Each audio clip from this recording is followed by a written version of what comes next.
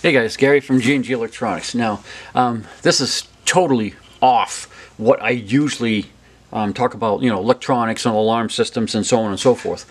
I also reload my own brass, and I've had this tumbler for quite a few years, and I've never really used it. But I've been finding that my brass is getting really dirty, and I was actually out at the range looking for some brass because brass is starting to get hard to find. Ammunition already loaded is getting hard to find.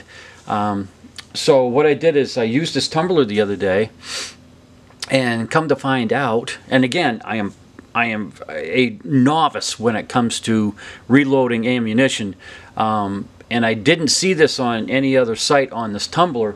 But what you got to do, guys, is when you tumble your brass, don't deprime your brass, because what happens is when you're tumbling, the media gets stuck inside that that primer hole.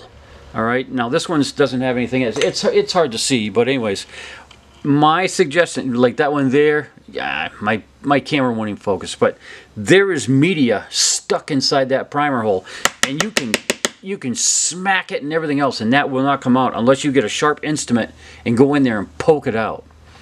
But that is just my really quick review on the tumbler. Is deprime your brass after you have tumbled it, or you're going to be sitting there with a little sharp object trying to clear out that primer hole. That's all I got to say. Is, again, guys, I love this turbo one. It works really great. I got the corn cob, and I'm going to be trying walnut. But what I found is I deprime first, and now I got to clean out each individual primer hole. Thanks, guys.